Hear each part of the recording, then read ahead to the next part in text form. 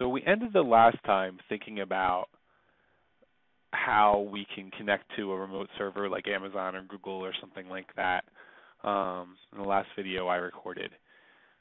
But sometimes you're going to send information like your bank account number or other personal information across the internet, and you really probably don't want that to be listened to.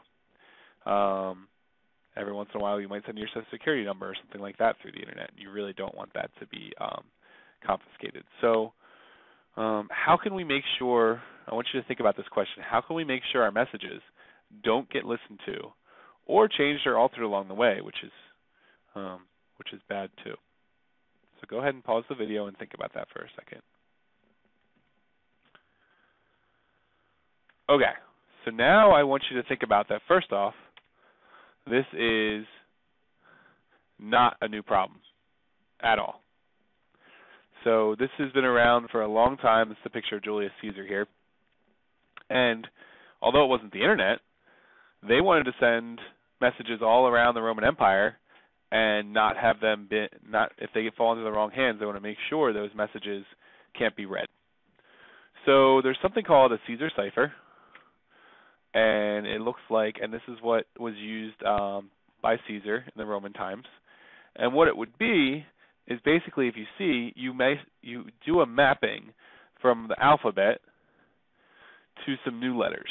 So the idea here is that you just shift over. So if I wanted to write a D, I would write an A. If I wanted to write an E, I would write a B. If I wanted to write an F, I would write a C, and all down the line. And you could do this in different ways, because I could shift, this shifts 3 over, right? Or maybe 4 over. Yeah, 1, 2, 3. No, 3 over, right? So this shifts 3 over, but I could shift 10 over, 15 over. I could shift 1 over, right? And it does the same thing. So let's try our this is the shift of -3 here. So let's try our hand at this. So this is a Caesar cipher that has a shift of +1. What is it? So I want you to just pause the video and try to decipher this line right here. Okay, so you thought about it. Hopefully you figured it out that it's +1. So to decipher it, we go -1. So the letter before X is W, the letter before I is H, the letter before B is A. So if you keep going in the line, is what is it? So just a little trick there. Okay, so this Caesar cipher has a shift of +1. Oh yeah, sorry, same question, yeah. So how did you decipher it? You went to -1, right? Okay, so that's an example of a cipher. So this is another pretty darn complex example, and I'll show you. This is called the Enigma box. The Germans used this in World War II. If we go back to this alphabet one, really you can only shift the alphabet 26 ways, right? Because then you just loop back to the beginning. So there's sort of 26 combinations that you could try. So if you really were a spy that really wanted to read what the Roman army had to say, you literally just had to write down 26 times, and it wouldn't be that hard, right? So the Germans figured that out, and they said, okay, well, we need to build something more sophisticated. So they built this box that's much more sophisticated. It has some dials up here that can change sort of the way it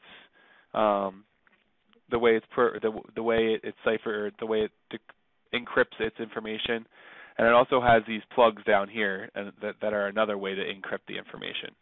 So it's super duper complicated, and it's actually just a keyboard here that you set these dials and these the same way on the box that sends the message and the box that receives the message.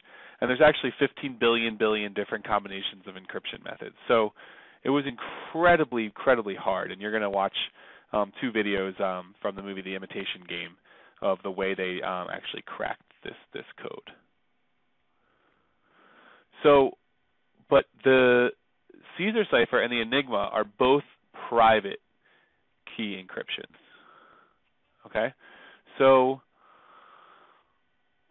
the problem is that worked fine for the Germans in World War II, and it worked okay for the Romans, even though there's only 26 possibilities.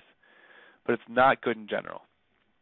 And this is a big problem, because private keys, the problem is all the German officers would have a code book that would tell them where to put these different things. So where to set these dials up here and where to put these switches in here. And every day the code would change, so they would change those locations, so every day the encryption would change. But the problem is that what if I wanted to and this is not for an army, but what if I wanted to set up an account with a new bank online, right? I wouldn't want to send them information about how to break my code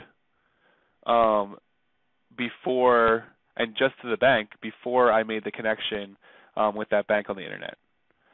So basically there's no way for me to give a code book to everyone I want to talk to on the internet, just like the Germans did in World War II and the Romans did. So you're going to look at another way to do this, which is actually what's used for the internet, which is generating public and private key activities. So you're going to complete the public-private key discussion board activity that you'll see on Canvas there. The only other thing I want to say is you're going to watch those imitation game clips, which are about the Enigma, and you'll see how they break it. And actually, the main character, who Benedict Cumberbatch, I think I have his name correct. But anyway, the main character there plays a man named Alan Turing, and the actual first computer, the computing device that was actually invented, was invented to break the Enigma code, and you'll see a clip of them breaking that code as well. And that is the end of Unit 4. Thank you for watching.